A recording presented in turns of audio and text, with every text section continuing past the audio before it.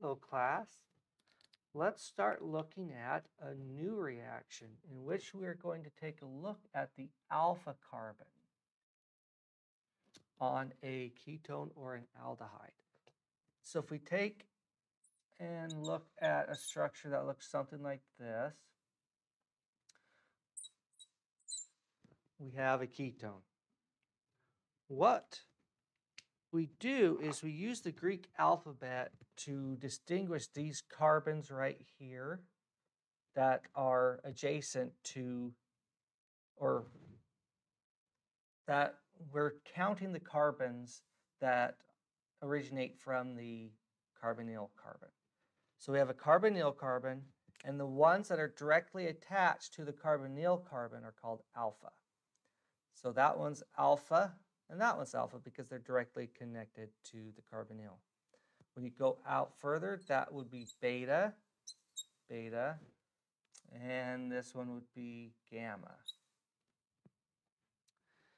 And we're using this, we could even extend it out if we just know the Greek alphabet. So if we extend it out, now I draw my gammas a little weird, so let's look at that here.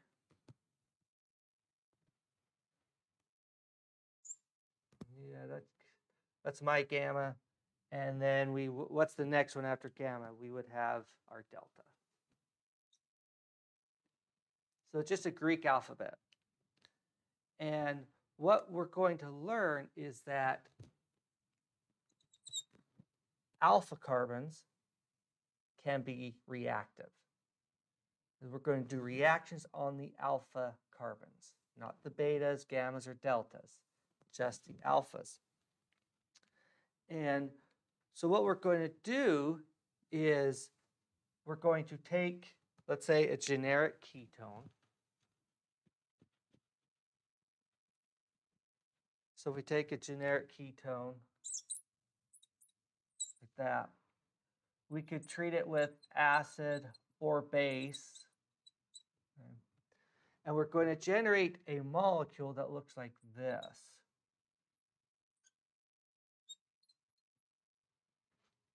And that's going to be an intermediate. And then you take that intermediate and you're going to react it, and you're going to place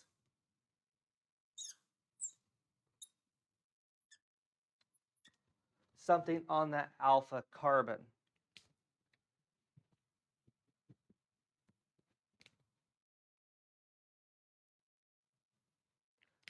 Okay, so if we go first, you see here's the ketone, and there it is again, but what did we do?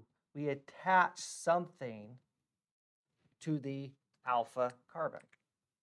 So there's our alpha, there's an alpha, and there's our alpha. And we've attached something. This species right here, this intermediate, is called an enol. Why is it called an enol? En for alkene, Ol for the alcohol. That is a enol. Now you can also do it another way, in which you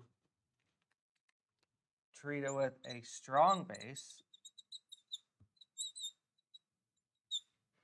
And if you treat it with a strong base, you're going to get an intermediate.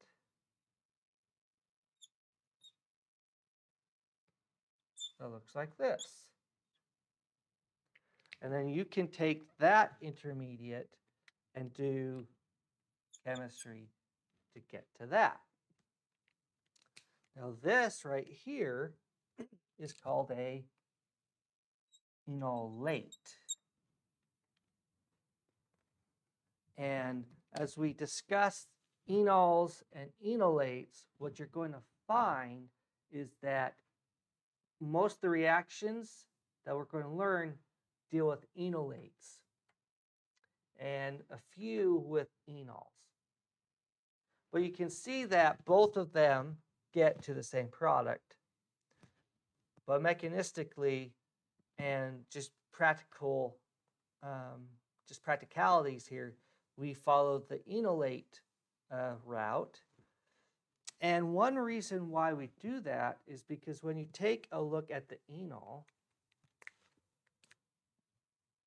if we look at an enol, we can see a resonance structure in which that can come down and that goes like that. And we will get a species that looks like this. Right? So there is a partial negative charge on that alpha carbon. Why is that important? Because that's alpha carbon is what's reacting with our X to form that alpha X bond. So that guy right there has a partial negative charge. But when you take a look and compare the enolate, if you have an enolate, we can have a resonance structure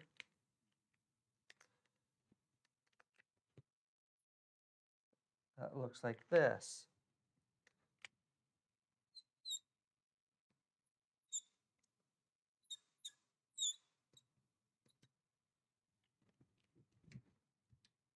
Now we see a negative charge on that carbon, the alpha carbon.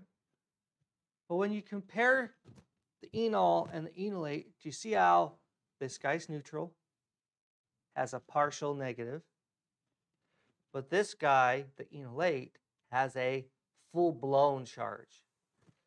Because that has a full-blown charge, that just makes the enolates more reactive. Because they're more reactive, we can do better things or more reactions, right?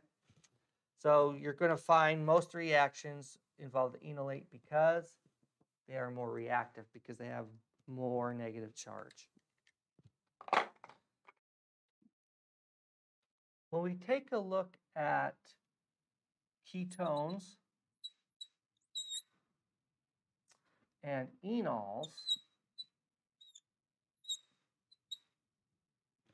they are going to be at equilibrium with one another. And pay very close attention. Going from the ketone to the enol, they're not resonance structures. They are in equilibrium with one another. Now, how do I know right from the start that these are not resonance structures? Because atoms are moving. No hydrogen, hydrogen. That is not a resonance structure. In resonance structures, only electrons move. But here we're seeing atoms moving. So we are at an equilibrium process. So at equilibrium, which one is favored? Typically, instead of calling this a ketone, we call this a keto form, and this the enol form. And at equilibrium, in most situations, it is going to be the keto form that is favored.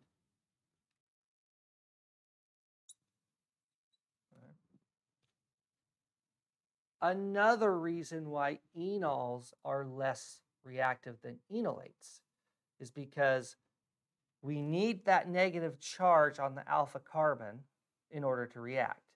And we can only get that negative charge there when it's in the enol form. Now, in the enol form, that negative charge is only a partial negative charge, but it's something. But now we're fighting equilibrium. At equilibrium, the keto form is more stable. So you're going to get very, very little enol, which only has a partial negative. So the reactivity is just not that great. Now, are there exceptions to this? Yes, there are. And in the textbook, it shows a couple examples. I'm not too worried about that. I want you to understand the general idea here, that the keto form is it's favored at equilibrium. Now, we need to be able to do the mechanism or the transformation between these two. So when you go from the keto to the enol, or the enol to the keto form, that is called tautomerization. Now let's find, so that process here,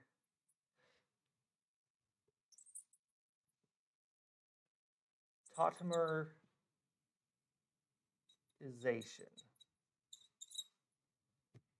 Now this tautomerization can occur under acidic and basic conditions.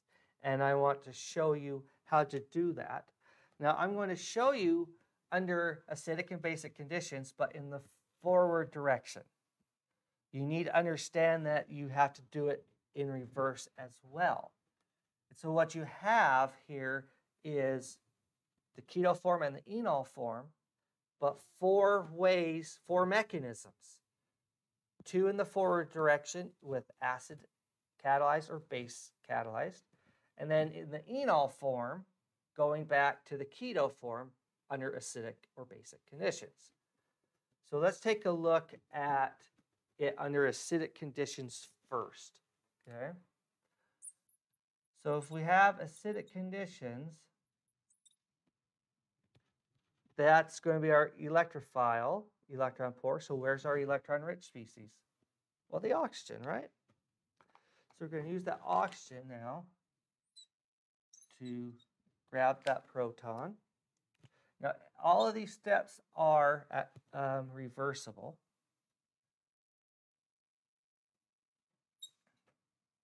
Okay. And that would be positively charged. And we generated some water. And now we have an alpha carbon. And attached to the alpha carbon is a proton. So we refer to this proton as the alpha proton or the alpha hydrogen. And that alpha hydrogens are acidic. We generated some base, so that can come in, break that bond, and like that. And then that's going to give us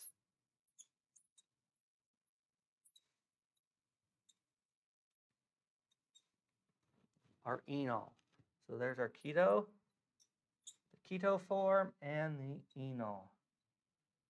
And so that right there is the acid catalyzed tautomerization. Now, I want to take a moment here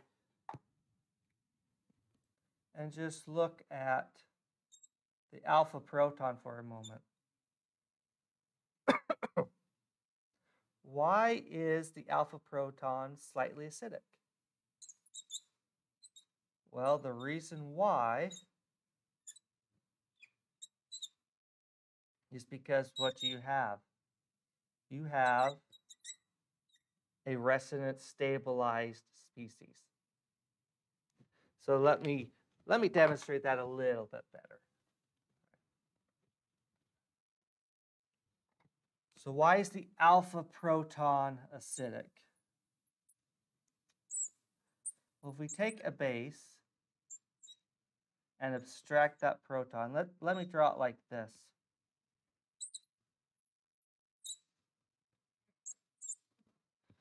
Why is it so acidic? It's because the conjugate base is stabilized by resonance.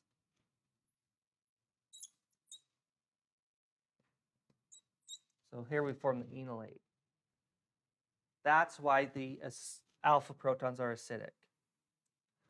What if I expanded this guy out to look like this? So here we have two alpha protons right there. But why is the beta hydrogen not acidic?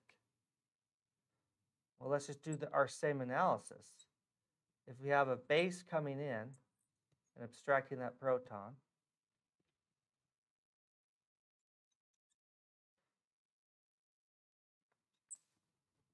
is that anion right there, is that resonance stabilized? No, it's not resonance stabilized. So when we look at a ketone or an aldehyde, it is the alpha protons only that are acidic. So that reminds me, what if we take a look at let's convert this guy, well, let's just draw it right here. Okay, so we have our alpha, our beta, and our gamma. What if we turn it into an aldehyde? When you look at this aldehyde here, are the gamma hydrogens acidic? No. Are the beta hydrogens acidic? No. Alpha? Yes. Why? Due to resonance. But is the aldehyde hydrogen acidic? No, no, no. It's not acidic.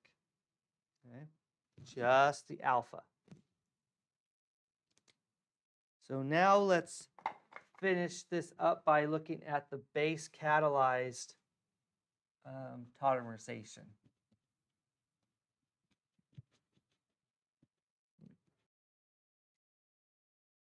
Okay, let's take a look at tautomerization under slightly basic conditions. So we will represent it with the hydroxide.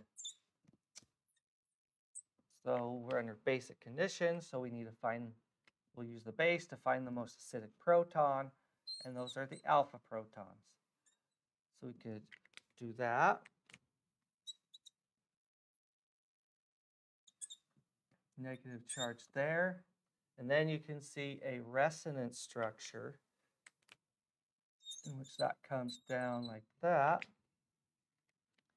And in this resonance structure, you'll see that there's some negative charge on that oxygen atom. And we just generated water from right here. And so we would have a proton transfer step here in which we go like so.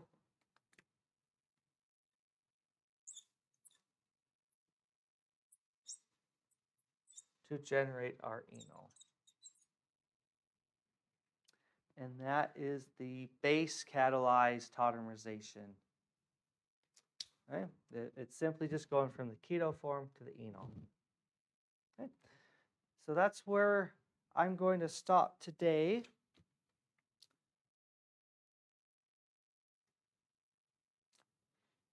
And yeah, that's what's going to happen.